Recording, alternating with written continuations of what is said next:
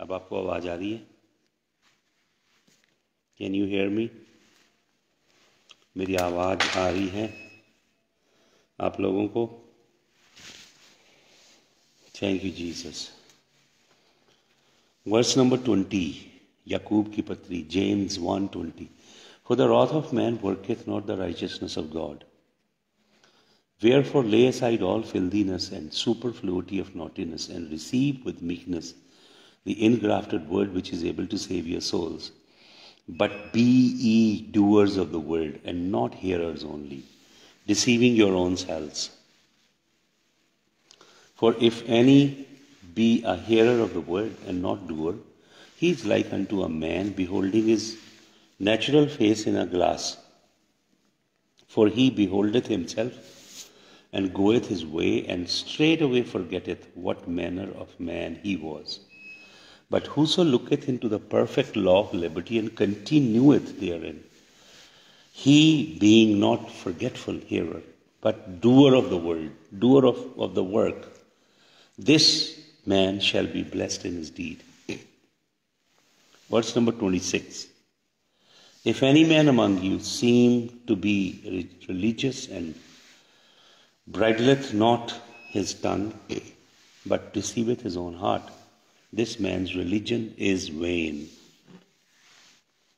Hallelujah.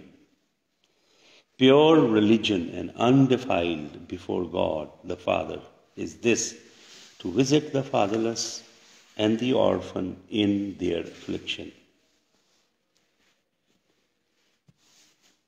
Hallelujah.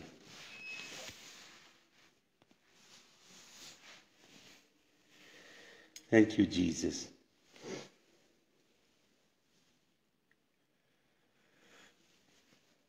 Thank you, Jesus. मैं आपको कुछ बातें बताना चाहता हूं।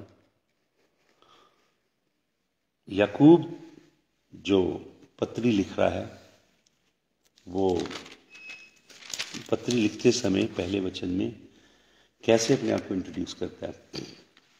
जेम्स, याकूब जो है, जो पत्री लिख रहा है, James A servant of God. जो ओरिजिनल हिब्रू नाम है वो याकूब है, याकूब, लेकिन उसे जेम्स कर दिया गया। ये 1611 किंग जेम्स वर्जन में किया गया। The original name is Jacob, servant of God and of the Lord Jesus Christ. परमेश्वर का दास और प्रभु यीशु मसीह का दास। हालेलुया। दोनों के लिए डिस्टिंक्ट प्रोनाउंस यूज किए गए हैं, यहोवा परमेश्वर के लिए और प्रभु यीशु मसीह के लिए, to make sure they are two distinct entities. Hallelujah. तो अपने आप को कैसे इंट्रोड्यूस करता है? परमेश्वर का दास और यीशु मसीह का दास। हालेलुया। परमेश्वर का सेवक और यीशु मसीह का सेवक। और आपको मालूम दास के लिए याकूब कौन से वर्ड को सिलेक्ट करता है? वो ग्रीक में कई और वर्ड सिलेक्ट कर सकता था। ग्रीक में सर्वेंट के लिए कई वर्ड्स हैं, थोड़ा डिग्निफाइड है, आदर योग्य शब्द है सर्वेंट के लिए। लेकिन सर्वेंट के लिए सबसे जो निम्न स्तर का शब्द है वो है डूलोस। डूलोस, Greek 1401, Greek G1401, Greek lexicon में 1401 नंबर वर्ड है डूलोस। डूलोस का मतलब होता है बंधुआ गुलाम। ए servant that has no will, A servant that has no vision, a servant that has no choice of his own, A servant that has been bought in the market, and A servant who aims to please his master each and every day, and a servant who has no desire. His desire is only to please the one who owns him. जिसने उसको खरीदा है ये उसको खुश करता है डूलोस। तो यीशु मसीह के लिए याकूब, जो यीशु मसीह का एक मायने में हाफ ब्रदर है, याकूब आपको मालूम कौन है? मरियम और यूसुफ का बेटा है।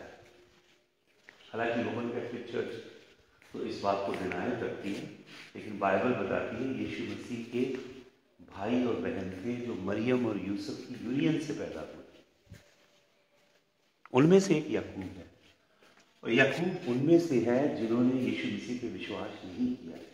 जब यीशु मसीह सेवकाई करने लगा, यीशु मसीह को पवित्र आत्मा से अभिषेक हुआ, याकूब उन भाई बहनों में से था जिन्होंने यहाँ तक कहा उसमें बदरू है, डीमन है, डायमोनिया है, शैतान है उसके अंदर, और इन्होंने यीशु मसीह पे विश्वास नहीं किया।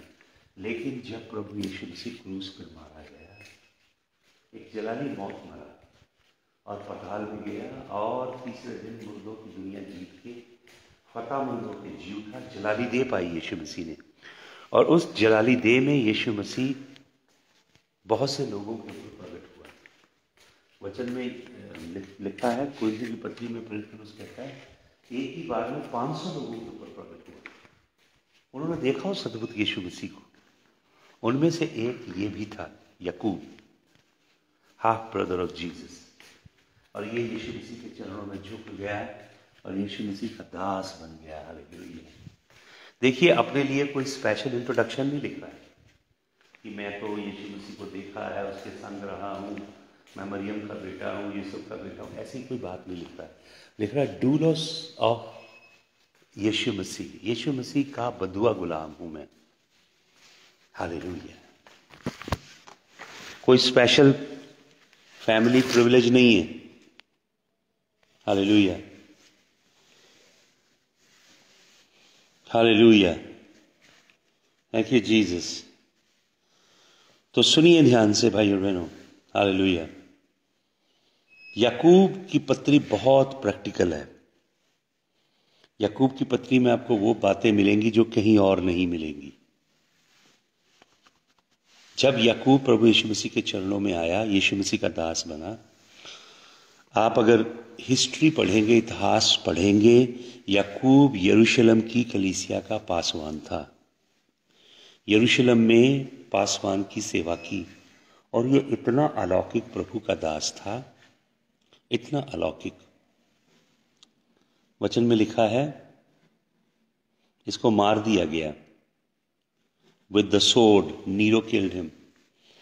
लेकिन जब हिस्ट्री बताती है कि जब इनके फाइनल राइट्स किए जा रहे थे याकूब के, और याकूब को दफन करने के लिए लोग उन्हें नहला रहे थे, तब लोगों ने क्या देखा कि याकूब के जो घुटने थे, घुटने, नीज की जो स्किन थी वो कैमल की स्किन की तरह थी, ऊंट की स्किन की तरह थी, क्योंकि याकूब घंटों घंटे घुटने में बैठ के प्रार्थना करता था। फिर उन लोगों ने याकूब का एक छोटा सा कमरा था जिसमें याकूब अंदर रह के आराधना करता था, और उस कमरे के अंदर जो फ्लोर था वो पत्थर का फ्लोर था, स्टोनी फ्लोर। तो लोगों ने याकूब के कमरे के अंदर जाके उस फ्लोर को देखा। उस फ्लोर में डिप्रेशन बने हुए थे, खड्डे बने हुए थे, क्योंकि याकूब वहां पे घुटने टेकता था और सालों साल घुटने टेक के वो प्रार्थना करता था, और निरंतर उसके प्रार्थना करने से वो पत्थर कट गए बीच में से और छोटे छोटे खड्डे बन गए थे वहां पे, और याकूब के घुटने की चमड़ी भी ऊंट की चमड़ी की मानंद थी। यह व्यक्ति बहुत गहरा आत्मिक व्यक्ति था। ये केवल क्रांतिकारी प्रैक्टिकल बातें नहीं लिख रहा है अपनी पत्री में। ये वो व्यक्ति है जो यीशु मसीह के सानिध्य में बैठता है, यीशु मसीह के चरणों में घंटों घंटे बिताता है। ये बहुत गहरा आध्यात्मिक आत्मिक व्यक्ति है।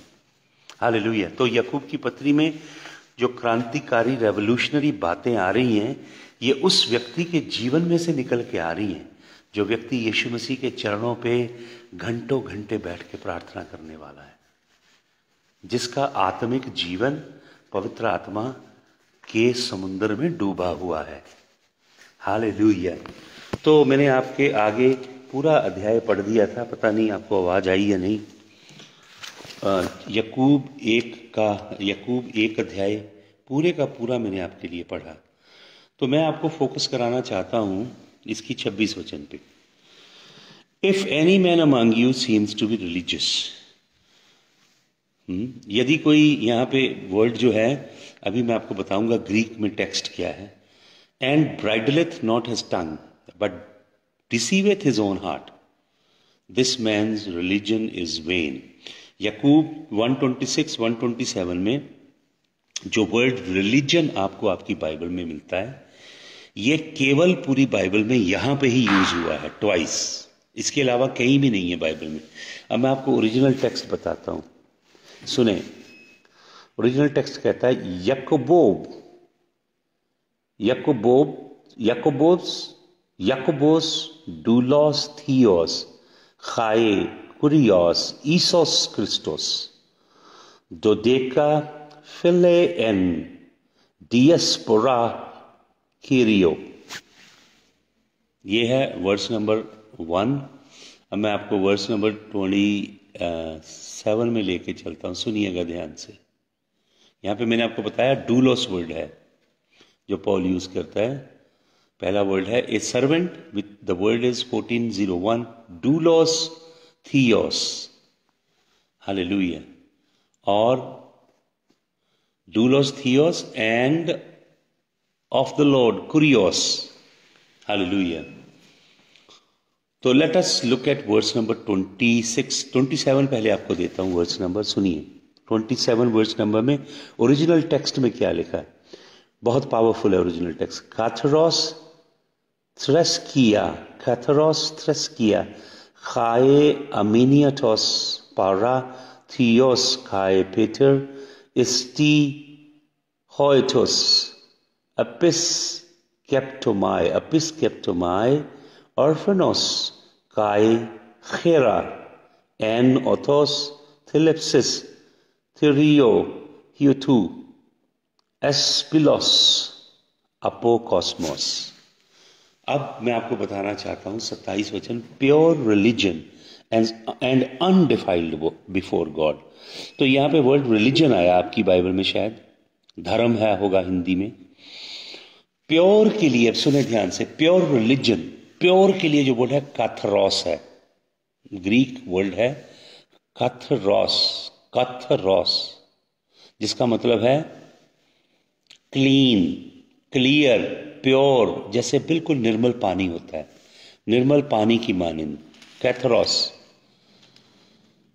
और इसका मीनिंग है, अगर आप लेंगे फिजिकली, इसका मीनिंग है प्यूरिफाइड बाय फायर, जिसको आग में से निकाल के शुद्ध किया गया, जैसे चांदी को 7 बार आग में ताया गया और शुद्ध किया गया. और फिजिकल सेंस में. दूसरा इसको यूज किया गया लिविटिकल सेंस में, याजकों के लिए. लिविटिकल सेंस में क्लीन, बिल्कुल शुद्ध. एथिकली सेंस में free from corrupt Dzire, sin and guilt, free from every admixture of what is false, sincere and genuine, blameless, innocent, अनसस्टेन्ड with the guilt of anything. तो फिजिकली आग में से शुद्ध किया गया, लिविटिकली बिल्कुल निर्मल किया गया, जिसे पानी में से धोके निर्मल किया गया. एथिकली जिसके अंदर कोई भी गंदगी नहीं है, भ्रष्टाचार नहीं है, पाप नहीं है, जिसके अंदर दोष की भावना नहीं है, झूठी शिक्षा नहीं है, जो ब्लेमलेस है, जिसके ऊपर कोई दोष नहीं, आंच नहीं है, जो निर्दोष है और गिल्ट से, हर तरह की गंदगी से रहित है. हाँ, हिंदी में रवि प्रकाश लिख रहे हैं भक्ति, बिल्कुल सही. वही मैं आपको बताने जा रहा हूं, जो असली वर्ड वो क्या है, उसका मीनिंग क्या है. तो अब सुनिएगा, प्योर को मैंने आपको डिफाइन कर दिया, कैथरोस. कैथरोस, प्योर का मतलब है कैथरोस, और कैथरोस को मैंने फिजिकली, लिविटिकली और एथिकली डिफाइन किया, जो बाइबल बताती है. अब रिलीजन के लिए जो वर्ड है, सुने ध्यान से. यहां पे रिलीजन वर्ड, उनको कोई वर्ड मिला नहीं तो इन्होंने इसको रिलीजन लिखा. ये वर्ड है थरास्का, ग्रीक वर्ड है थरास्का, थरास्किया, और ये डेरिवेटिव है G2357, जो कि सेरेमोनियल ऑब्जर्वेंस है. लेकिन ये ओरिजिनल वर्ड जो है वो है G2356 है ये. तो ये ओरिजिनल जो वर्ड है ग्रीक में, इसका मतलब है असल में वर्शिप, आराधना. सुनिए ध्यान से, जो आपके यहाँ पे भक्ति या रिलीजन लिखा है प्योर, प्योर के लिए मैंने आपको वर्ड दिया, क्या वर्ड है? कथरोस, कैथरोस थरस्किया, प्योर, बिल्कुल निर्मल, शुद्ध। वर्शिप क्या है? आप वर्शिप करना चाहते हो ना सभी? प्योर, निर्मल, शुद्ध वर्शिप क्या है? आपकी वर्शिप जो फिजिकली क्लीन है, शुद्ध है, पवित्र है, जो लिविटिकली याजकों के लिहाज से पवित्र है, और एथिकली, मॉरली, हर सेंस में शुद्ध है, पाप रहित है भक्ति, वो भक्ति कौन सी है?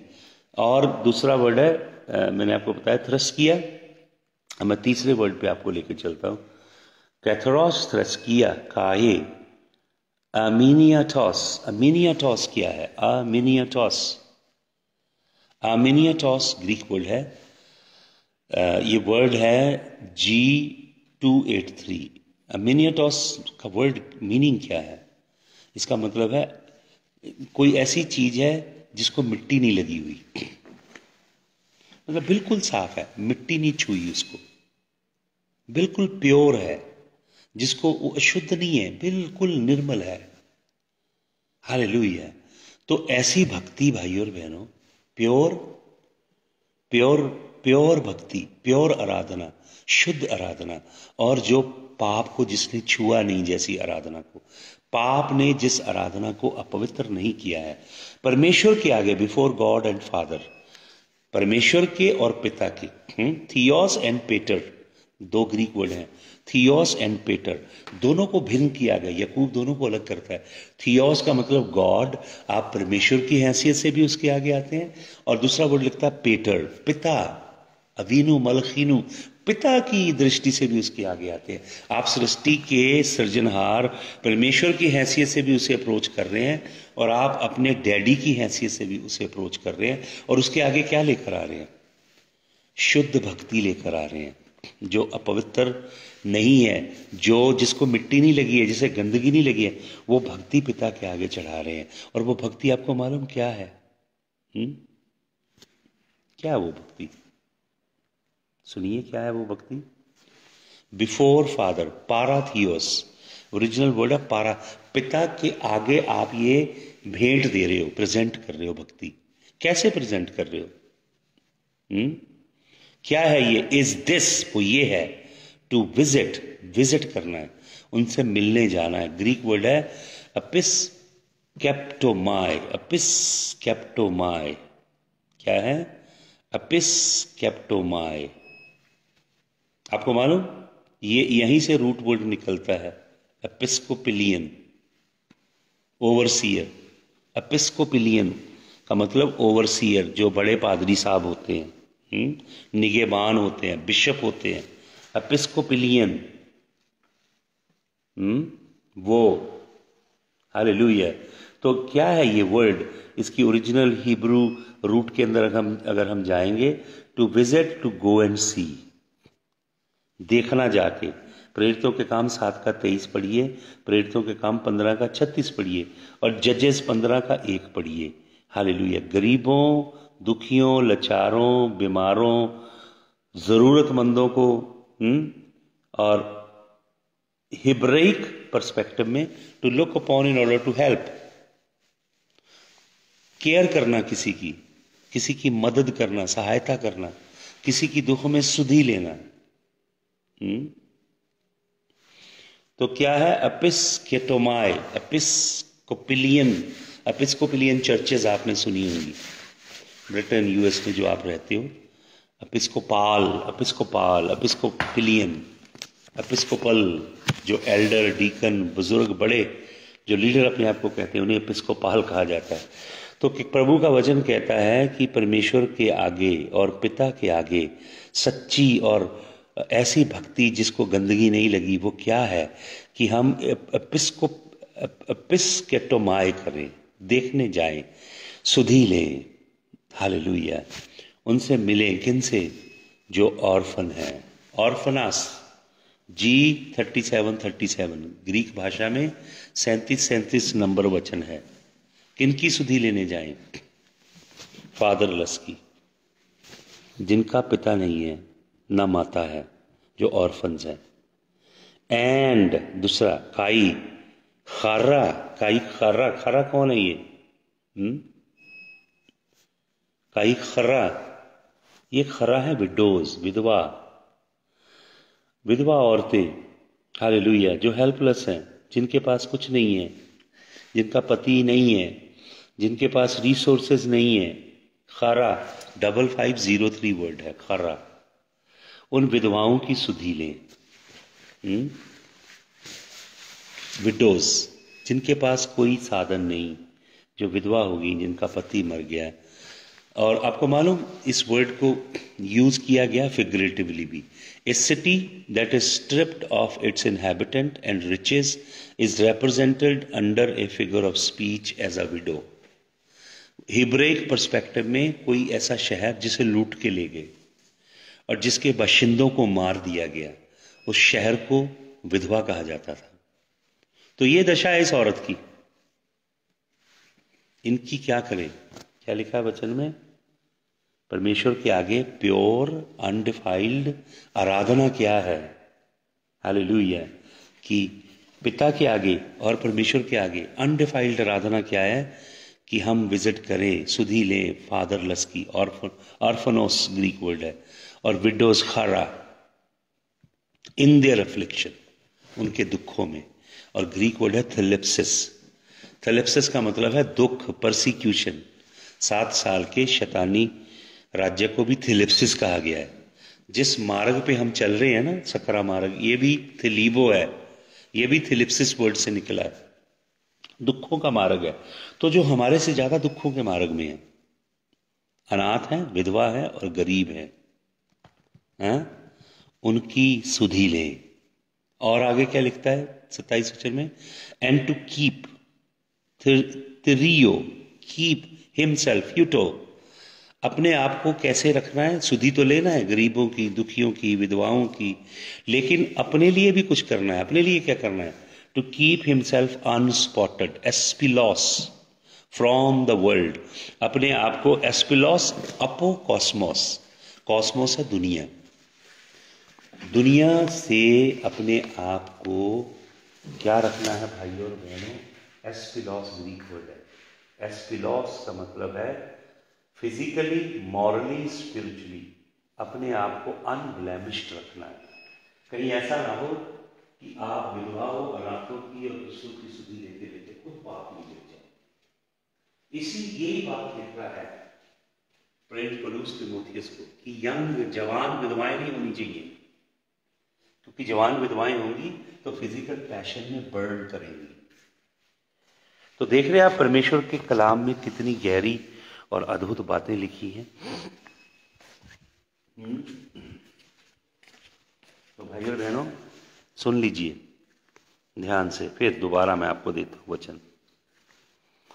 हालेलुया। याकूब 1:27, काथरोस थ्रस्किया, काथरोस प्योर, शुद्ध, निर्मल, थ्रस्किया भक्ति, एंड अनडिफाइल्ड, और बिना गंदगी से अशुद्धि और शुद्ध भक्ति, बिफोर गॉड थियोस एंड पेटर, परमेश्वर और पिता के आगे आपकी निर्मल, शुद्ध और बिना गंदगी से छुई गई भक्ति क्या है? वो ये है भाई और बहनों कि आप विधवाओं की और अनाथों की सुधि लें उनके दुखों में, थेलिप्सिस, उनकी अफ्लिक्शन में, और अपने आप को अनडिफाइल्ड रखें। अपो कॉस्मोस, आपको मालूम कॉस्मोस का मतलब है दुनिया, अपो का मतलब होता है दुनिया से निकाल के अलग रखें। अपने आप को परमेश्वर के लिए सेट अपार्ट रखें। हालेलुया। आपको जगत से अलग किया गया है यीशु मसीह के लहू का दाम लेके। आपकी लाइफ में जगत की वैल्यूज नहीं हो सकती, इस संसार के सिस्टम के अनुसार आप नहीं चल सकते। संसार अगर झूठ बोलता है आप झूठ नहीं बोल सकते। संसार अगर व्यभिचार करता है व्यभिचार नहीं कर सकते। संसार ठगी करता आप ठगी नहीं कर सकते। संसार चीट करता आप चीट नहीं कर सकते। हालेलुया। आप संसार के पथ पे नहीं चल सकते, क्योंकि आप रोज तंग फाटक से गुजर रहे हैं और सकरे मार्ग पे चल रहे हैं। You are passing through the narrow gate every day, and you are treading on the narrow path. Straight is the gate and narrow is the path that is leading you to life eternal. So you want to worship God. You all want to worship God. People think they want to worship God with great music, great musical instruments, and they lift up their hands and they zoom around and they dance a little bit and they sing, those mesmerizing songs, and they think they worship God. But look at what James is saying. James is a man who worships God on his knees. I'm telling you, his skin on the kneecap was like the skin of a camel. And there were depressions in his home as he would bend his knees for hour and hour on a stony floor. This man is saying worship is this. ऐसा व्यक्ति जो घुटने take के आराधना करता था, प्रार्थना करता था, जिसकी आराधना प्रार्थना के कारण उसके घुटनों की चमड़ी जो थी भाई और बहनों, वो कैमल ऊंट की चमड़ी की मानंद थी।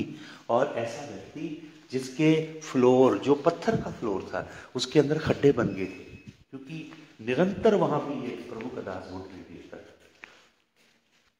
वो प्रभु का बंदा ये बात लिख रहा है कि सच्ची भक्ति ये है भाइयों बहनों, सच्ची भक्ति है विधवाओं की, अनाथों की, दुखियों की।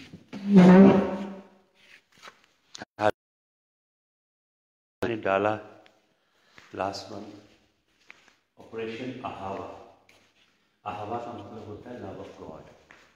ऑपरेशन अहावा हम लोग कर रहे हैं, जिसमें कुछ पास्टर्स लोगों की सहायता के लिए परमेश्वर ये कर रहा है। कुछ पास्टर्स हैं जिनकी पोलियो के कारण लातें चली गई हैं, वर्शिप लीडर है, उनके लिए ट्राई स्कूटर 2-3 बनवा रहे हैं।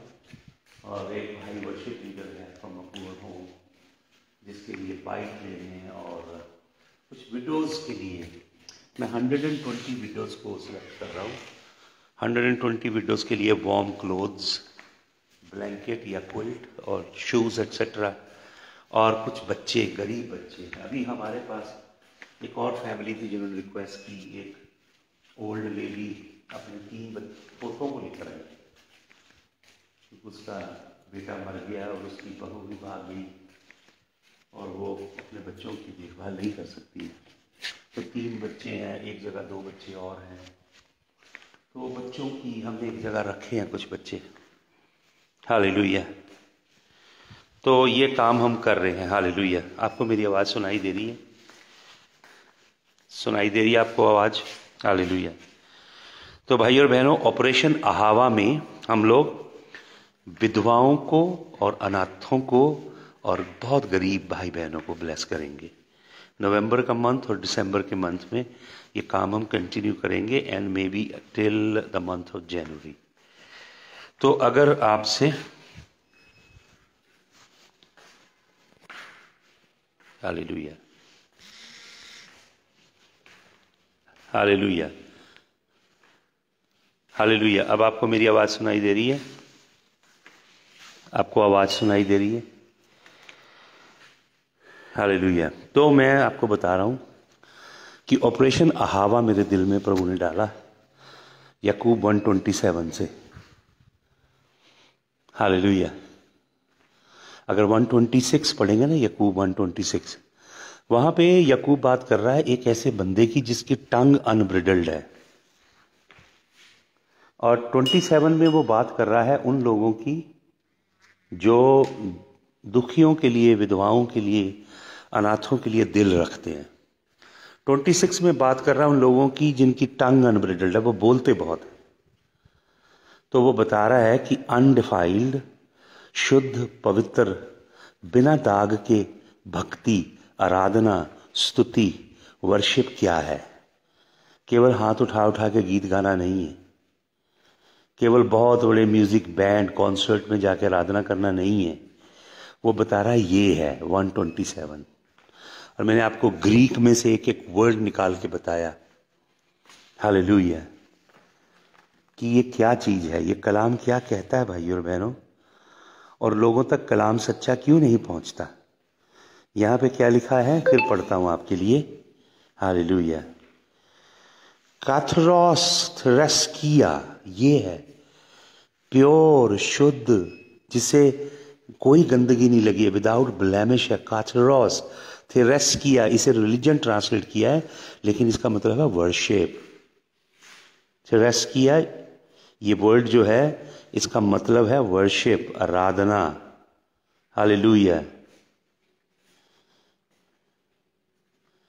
ये शब्द का मतलब है प्रभु की आराधना, स्तुति प्रभु की।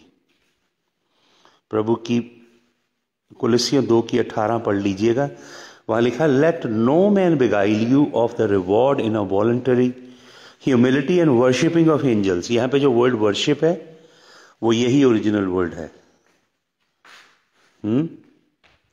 थेरेस्किया मतलब सच्ची वर्शिप, सच्ची आराधना, सच्ची भक्ति। वो क्या है भाई और बहनों? हालेलुया। वो ये है कि हम विधवाओं की, अनाथों की, दुखियों की, उनके एपिस्कोपाल बने। एपिस्कोपिलियन चर्च के अंदर जो एल्डर्स होते हैं उनको एपिस्कोपाल कहते हैं, अगुए। अब यहां पे लिख रहा है विधवों और अनाथों और दुखियों और दीनों के ऊपर अगुए बनो, उनकी सुधि लो, ओवरसीयर बनो और उनकी सहायता करो। हालेलुया। तो ऑपरेशन अहावा में हम बच्चों को भी देख रहे हैं, छोटे छोटे बच्चों को इकट्ठा कर रहे हैं, उनके बीच में कुछ मीटिंग्स करते हैं, उन्हें खाना खिलाते हैं, कुछ ब्लेस करते हैं। और इसके लिए आपके दिलों से प्रभु यहोवा बात करे तो आप प्लीज़ ज़रूर इनके लिए कुछ सीड निकालिएगा, स्पेशल इन काम के लिए, विडोज़ के लिए, ऑर्फन के लिए और छोटे बच्चों के लिए जिनमें हम मीटिंग्स करते हैं। और कुछ बहुत नीडी पास्टर्स हैं और कुछ मैं वो ट्राई स्कूटर जो होते हैं, जैसे एक्टिवा या कोई और लेके उसके संग वो बना के देते हैं सिस्टम, ताकि वो लोगों की सहायता की जा सके। तो अवश्य इसमें अपना योगदान डालिए अगर प्रभु आपको ग्रेस दे, अनुग्रह दे। हालेलुया। और ऑपरेशन अहावा का हिस्सा बनिए। ये है भक्ति भाई और बहनों, जो भक्ति हम करना चाहते हैं, आराधना करना चाहते हैं। हालेलुया। Thank you Jesus. तेरी नजात दे शौक दे विच हुंदी बेहोश है मेरी जान, तेरे ही कौल ते ऐ खुदा दिल थी मैं रखदा हाय मान, रखी तू नजर मेर दी, बख्शी तू मैनू जिंदगी, रखी तू नजर मेर दी, बख्शी तू मैनू जिंदगी, याद करांगा दिल से ती,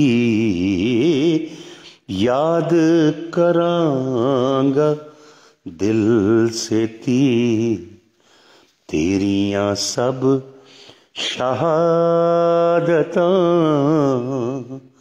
तेरी नजात दे शौक दे विच हुंदी बेहोश है मेरी जान, मैनू सतांदे बेसबब तेरे ने सच्चे हुक्म सब, मैनू सतांदे बेसबब तेरे ने सच्चे हुक्म सब, मेरी मदद तू ले रब, तुइयों ते हैं मेरी चट्टान, मेरी मदद तू कल रब, तू यूं ते है मेरी चट्टान, तेरी नजात शौक दे विच हुंदी बेहोश है मेरी जान। मैनू तू दसी है खुदा कितने दिहाड़े जियांगा, मैनू तू दसी है खुदा कितने दिहाड़े जियांगा, मेरे दुश्मनां दा वी, मेरे दुश्मनां दा वी, कदों तू करेगा न्याय, मेरे दुश्मनां दा वी, कदों तू करेगा न्याय, तेरी नजात दे शौक दे विच हुंदी बेहोश है मेरी जान, तेरे ही कौल ते ऐ खुदा, तेरे ही कौल ते ऐ खुदा, दिल थी मैं रखदा हां ईमान, तेरी नजात दे शौक दे विच हुंदी बेहोश है मेरी जान। चमड़े दी मश्क दी मिसाल होया है रब्बा मेरा हाल, चमड़े दी मश्क दी मिसाल, चमड़े दी मश्क दी मिसाल होया है रब्बा मेरा हाल, सुक्की ओ जेड़ी तू दे नाल, सुक्की ओ जेड़ी तू दे नाल, पर मैं ना भुल्लिया तेरा नां, सुक्की ओ जेड़ी धू दे नाल, पर मैं ना भुल्लिया तेरा नां, तेरी नजात शौक दे विच हुंदी बेहोश मेरी जान। Hallelujah, thank you Jesus. खुदावन मैं प्रार्थना करता हूँ ब्रदर अजय सूरी की मदर के लिए, जलंधर में तेरा खून छिड़कता हूँ खुदावन उनकी माता के ऊपर, कृष्ण कुमार के ऊपर तेरा खून छिड़कता हूँ खुदा, उस भाई के लिवर को तेरे जलाली खून में छिपाता हूँ खुदावन, अनुसूद को तेरे खून में छिपाता हूँ आज की मॉर्निंग खुदावन, हर एक बंधन को, हर एक खुदावन Lord, everything that has caused an impediment in her life, every hurdle that I can see, Lord, I pray that you unleash your angels, remove those hurdles and open doors for her. Lord, doors for her future, for her destiny, for her life. In the name of Jesus. Today, Lord, I decree those doors to be opened up. In the blessed name of Yahushua HaMashiach, the King of Glory. And Father, I pray for just one thing, for your mighty hand to come upon this man. Your mighty hand. Lord, I pray for Diana Christie. I pray for her husband. I pray for their children, their household, Lord. I draw the hedge of the blood of the Lamb around them. Lord, I pray, bless them. Let them see the reward of the seed they plant in your kingdom. And Lord, prosper them, I pray, in the name of Jesus. Hallelujah. Let your hand of favor be upon Diana Christie and the household. I pray for Gulshan Singh, Lord, for your mighty hand over him. And I pray for Sunita Kaur, Lord, that you would heal your daughter perfectly and completely. And I pray for her household, Lord, the generation that is come out of her, the Toldoth, the generation. Every man and every woman has a destined seed to produce a tree. Hallelujah. To produce a branch, to bring forth a generation told doth. So I pray for her generation for your blessing. And I pray, Father, in the name of Jesus, that you energize her, that you strengthen her, that you, Lord, grant her long life.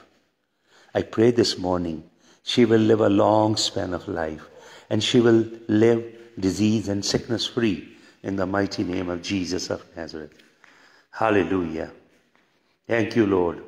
Lord, bless Malkiyat Gill. I pray for his son Rex, particularly, for your blessing over him and over his household. Lord, I pray for Amarjit Kaur. I particularly pray for her daughter who has 2 daughters. Lord, they will never feel rejected. They will never feel abandonment. They will not feel betrayal. And Lord, you will fulfill the lack of father in their heart. I bless those 2 young ladies this morning with the blessing of our father Abraham, Isaac, and Jacob. Hallelujah.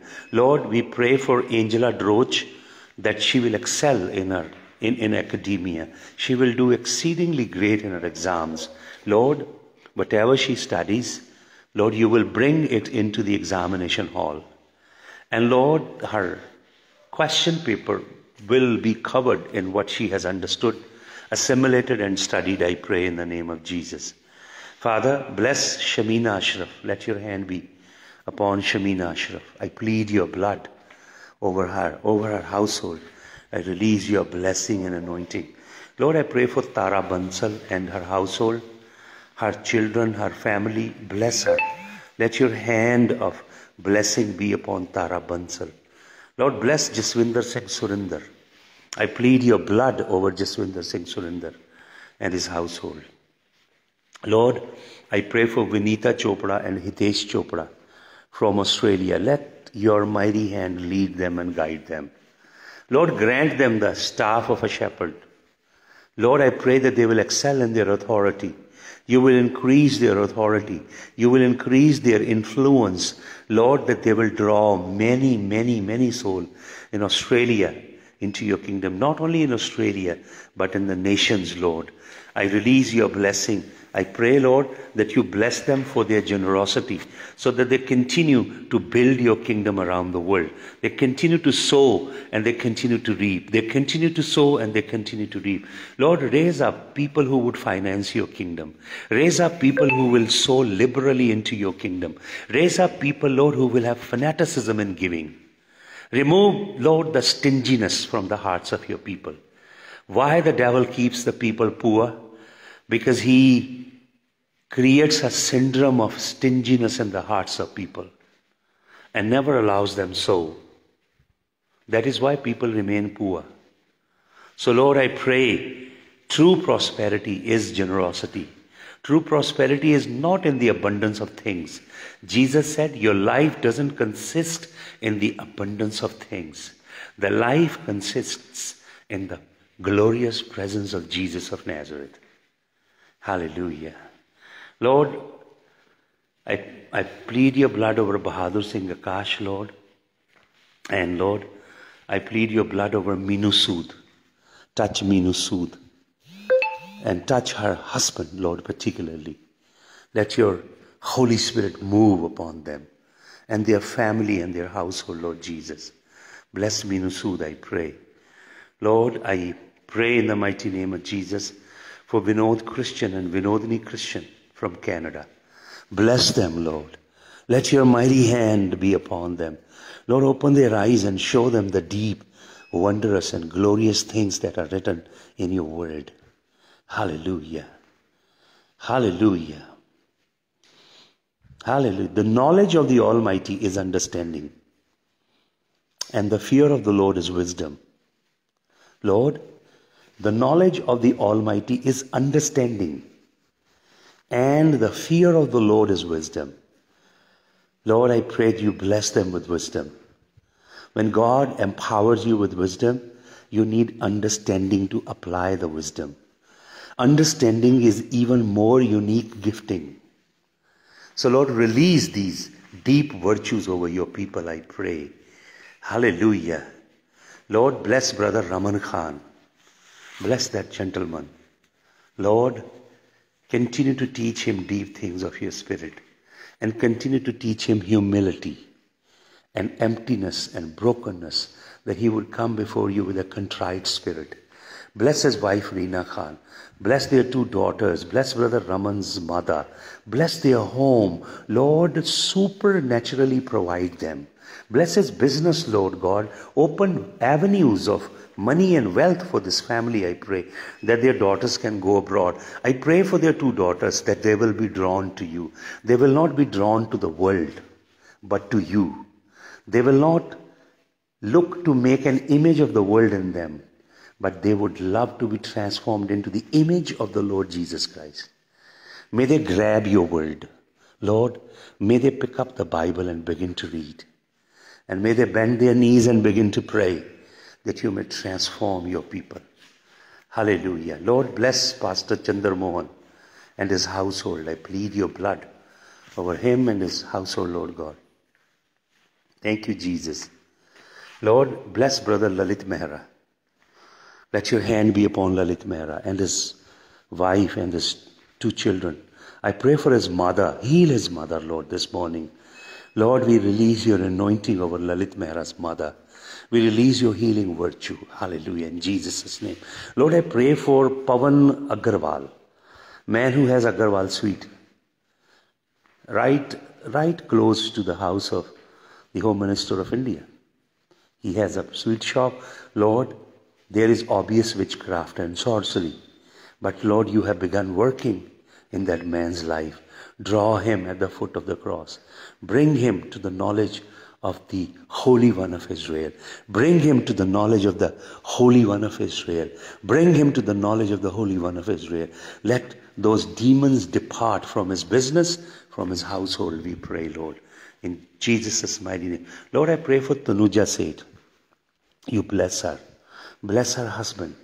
Bless the business they do. Multiply their resources and their business. Open greater avenues of clientele for their business. Bigger doors for their business, Lord. I pray in the name of Jesus of Nazareth, Lord, that through them you will bless many, many folks. Many, many folks, Lord. Lord, you said, I will make you blessing for the nations of the earth. I am the seed of Abraham. My father, my dad Abraham is blessing to the nations of the earth. So am I. भाई और बहनों, आपको और मुझे केवल बरकत देने के लिए नहीं बुलाया खुदावन ने। बरकत बरकत आ रही बरकत आ रही, बड़ा मीन बड़ी ये तो है, ये तो बहुत छोटा लेवल है। आपको परमेश्वर ने बरकत दुनिया की कौमों के लिए बनने के लिए बुलाया है। अपने आप से फोकस हटाइए जरा। आप हमेशा अपने ऊपर ही फोकस लगा के रखते हो। मी my self, me my self, bless me club. आपको परमेश्वर ने दुनिया की कौमों के लिए बरकत बनने के लिए बुलाया है। Hallelujah, hallelujah. मुझे मालूम है मुझे जिस पोजीशन पे प्रभु ने रखा है और जहां पे मुझे एलिवेट करता जा रहा है daily, he is taking me to the higher एशेलॉन्स daily. It is to become blessing to the Nations, ताकि मैं जमीन की कौमों के लिए बरकत बनूं। हालेलुया। तो ये दुआ करें अपने लिए। अगर आपके अंदर इब्राहिम का सीड है, दाऊद का सीड है, यहूशा मशियाक का सीड है, यीशु मसीह इब्राहिम का बीज है, यीशु मसीह दाऊद का बीज है, अगर सेम सीड है आपके अंदर, तो आपको बुलाया गया है to be the blessing to the Nations of the earth. Blessing बनना। हालेलुया। आप एक कॉन्डुइट बन जाएंगे to unleash the blessing, not only to a nation but to the Nations of the earth. पृथ्वी की कौमों के लिए बरकत का वसीला आप बनेंगे। हालेलुया। खुदावंद आज की सुबह आपके नाम को ऊंचा करते हैं, आपके जलाली नाम को ऊंचा करते हैं। खुदावंद मैं अपने जीवन को आपके चरणों में डालता हूं। खुदावंद, the spirit of the fear of the Lord is wisdom. Flood my heart and my soul with the spirit of the fear of the Lord, so that the wisdom continues to flow from heaven, from the Father, each day, every day, each and every single moment of my life. I keep receiving the impartation of wisdom from the right hand of Yah, my Creator, and the possessor of heaven and the earth. And Lord, the knowledge of the Almighty, the knowledge of El Shaddai is understanding. that understanding flows. Lord, that those 7 angels, the 7 spirits of God are activated in my life. Lord, I activate 7 angelic hosts of the revelation, the 7 spirits before the throne of God, the 7 spirits that rested upon Yahushua HaMashiach. May they be activated in my life. Lord, I pray Ephesians 1:17. Lord, I pray that the eyes of the inner man be opened up. The eyes of the inner man, they are Urim and Thummim. उरीम और थुमीम है ये 2 आंखें. इफ्सियों 1:17. Hallelujah. So that the inner man becomes radiant and aglows with resplendent light on the inside. Hallelujah. Outrageous amount of light off the face of the Lord that bursts out of my soul and out of the soul of your people. जो सुन रहे हैं तेरे कलाम को खुदावंद. Hallelujah. तेरी रोशनी फूट निकले हमारे से खुदावंद. इफ्सियों 1:17 को मैं बोलता हूं तेरे लोगों के ऊपर ताकि ये तेरे कलाम की गहराई को जाने. प्रभु, विश्वास ज्ञान के ऊपर आधारित है. विश्वास is proportionate to the knowledge you have, the knowledge of the Holi one. विश्वास रेवलेशन के संग कंटिंजेंट है, the revelation that you have of the Lord God almighty. विश्वास परमेश्वर के कलाम की अनवेलिंग के संग कनेक्टेड है. हालेलुया. हम तेरा धन्यवाद करते हैं आज की सुबह, तेरे हजूर में तेरे नाम को ऊंचा करते हैं. हालेलुया. Thank you Jesus. तेरे हजूर यसू जी मैं आया, आनंद शांति पाउण लई. खाली दिल नू मैं हले आया, पाक रूह दी भरपूरी पाउण लई. तेरे हजूर यसू जी मैं आया, खून अपने नाल तो देना. प्यारे यसू जी मैनू कामिल करन वाला, मेरा मालिक तू. कदमां च तेरे मेरी जान. हालेलुया. तेरे हजूर यसू जी मैं आया, तेरे हजूर यसू जी मैं आया, आनंद शांति पाउण लई. खाली मेरा दिल यसू मैं हाले आया, पाक रूह दी भरपूरी पाउण लई. तेरे हजूर यसू जी मैं आया. हालेलुया. धन्यवाद हो. प्रभु के लिए गाते रहें. Keep on singing, making melody in your heart unto the King of Kings. Hallelujah. Keep on singing. Hallelujah. दिन भर अपने अंदर गाते रहें. Hallelujah. Hallelujah. Thank you, Jesus. Thank you, Jesus of Nazareth. Thank you, Jesus. मैं एक वचन देता हूं आपको, 2 वचन देता हूं, आपने पढ़ने हैं दोनों वचन. अपनी बाइबल खोलें. If you can open your Bible, take these 2 very very powerful scriptures. These are absolutely glorious scriptures. Hallelujah. Efficiency chapter number 5 verse number 19. Efficiency 5:19. सुने क्या लिखा है यहां पे. इफिशियंस 5:19 सुने. Speaking to your self. सुन लो ध्यान से, ये दूसरों के लिए नहीं है. This is speaking to your self. This is you keep muttering on the inside of you. This is what you keep whispering, keep speaking to your self. आप अपने आप से अंदर ही अंदर बोलते हैं, चलते फिरते उठते बैठते, अपने आप से बोलते रहना है.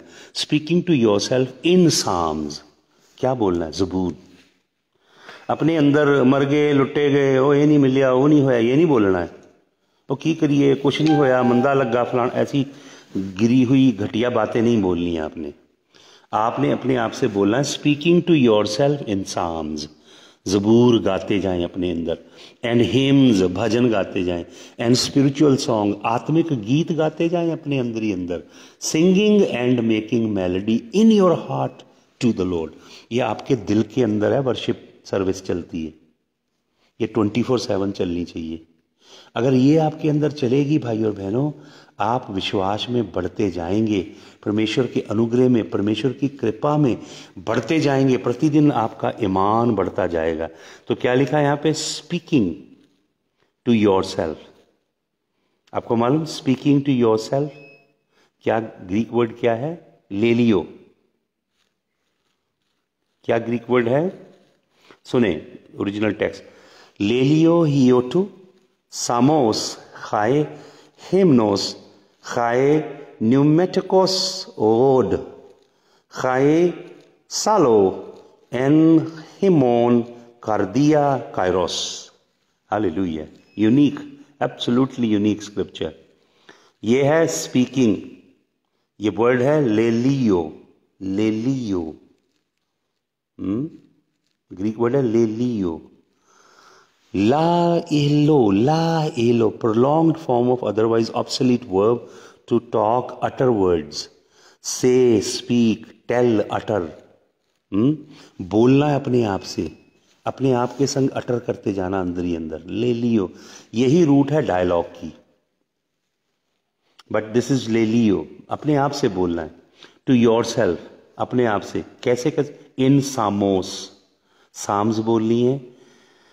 खाए हिमनोस, हिम्स बोलने हैं। खाए न्यूमेटिकोस ओड, ओड समझते हैं आप? अगर आप शेक्सपियर, जॉन मिल्टन या जॉन कीट एक्सेट्रा पढ़ेंगे तो आपको पता लगेगा ओड क्या होती है। इंग्लिश लिटरेचर पढ़ेंगे, ओड एक कविता कहने का पुराना एंशंट अंदाज है, कविताएं और गीत लिखने का, उसे ओड कहते हैं। ODE, ओड, वो वर्ड है यहाँ पे। न्यूमेटिकोस ओड, रूहानी ओड, गीत गाने, जिस्मानी से नहीं गाने, रूहानी होने चाहिए। मेकिंग मेलोडी, मेलोडी करनी है अपने अंदर। मेलोडी समझते हैं आप क्या है? What is melody? Greek word है सालो, सालो। इसका मतलब है, मेलोडी का मतलब है divine worship with music and accompanying odd. आपके अंदर ही म्यूजिक भी बजे, अंदर ही अंदर गीत भी बजेगा, राग भी बजेगा अपने अंदर ही। Hallelujah, hallelujah. साज नहीं होंगे कोई उस समय आपके पास, बट अंदर ही बजेंगे। हालेलुया। तो ये जो वर्ड है, ये इसका मतलब है to plug of, pull out, to cause to vibrate bye touching, sing to the music of harp, to play on stringed instrument, to play harp, etc. In the New Testament, to sing a hymn, to celebrate the praises of God in a song. Hallelujah. Greek word है सालो, melody बनाना। साज भी बजाओ, दूसरे बाजे भी बजाओ, उनके संग गाओ, और आपके अंदर भी बाजे बजते रहें। अगर ये होगा परमेश्वर ने हीलियल बेन शखार, हीलियल बेन शखार कौन है? आप पढ़ेंगे अगर यशायाह 14 अध्याय में, ये हीलियल बेन शखार है जिसे आप लूसीफर कहते हो। उसे लैटिन में कहा गया है लूसीफर, है लूसीफर, लूसीफर, लेकिन उसका असली नाम है हीलियल बेन शखार। हीलियल शखार अर्थात सन ऑफ द मॉर्निंग। उसके अंदर अगर खुदावन ने साज बनाए थे तो हम तो उसकी दुल्हन है, हमारे अंदर क्यों नहीं साज बनाए उसने? हमारे अंदर म्यूजिक है, मेलोडी है। हम कैसे गाना? इन योर हार्ट, ये गाना है, ये मेलोडी बजेगी दिल में। जो वचन मैं आपको दे रहा, इन योर हार्ट, आपके दिल में। हार्ट के लिए वर्ड है कार्दिया, जहां से वर्ड निकलता है कार्डियोलॉजी। कार्दिया आंटू कुरियोस, दिल के अंदर आपने मेलोडी बनाना है। किसके लिए? सालो। किसके लिए मेलोडी बनाना है? कुरियोस के लिए, प्रभु के लिए। अब दूसरा वचन है, दूसरा वचन है कुलिस्सियों की पत्री 3 का 16। सुने क्या लिखा है? Let the word of Christ dwell in you richly in all wisdom, teaching and admonishing one another in psalms, hymns and spiritual songs, singing with grace in your heart unto the Lord. ये दो बहुत unique scripture हैं जो मैंने आपको दिए, इफिसियों 5:19 और कुलिस्सियों 3:16. Let the word of Christ dwell in you richly. मसीह का कलाम बहुत धनी रूप से तुम्हारे दिल के अंदर वास करे. कैसे? इन ऑल विजडम, बुद्धि के साथ. टीचिंग एंड एडमॉनिशिंग वन अनदर, एक दूसरे को सिखाएं और एक दूसरे को एडमॉनिश करें. कैसे? साम्स, ज़बूर गाते, हिम्स, भजन गाते, स्पिरिचुअल सॉन्ग्स गाते हुए, singing with grace in your heart. ये सारा काम दिल के अंदर होना है, चर्च के अंदर नहीं है. ये है दिल के अंदर. चर्च के अंदर तो आप बहुत दिखावे के लिए कर लेते हो संडे को जाके, लेकिन ये 24/7 दिल के अंदर होने वाली परस्तिश है. Hallelujah. Wisdom Sophia, teaching didasco and admonishing nuthitu one another, huto, psalms, samos, chae hymnos, chae pneumaticus ode, वही वर्ड है pneumaticus ode. कैसे? with grace, with grace in your hearts. Hallelujah. हिमोन कर दिया unto kurios, प्रभु के लिए दिल में गाते रहना है. हालेलुया. 24/7. क्या क्या? Sam's, ज़बूर, spiritual songs, spiritual hymns and odd, न्यूमेटिकस odd, रूहानी गीत. हालेलुया. तूने किस तरीके से पी लिया वो प्याला जो के न टल सका. तूने किस तरीके से पी लिया वो प्याला जो के न टल सका. तूने किस सलीके से जान दी कि ये मौत रब की रजा लगी.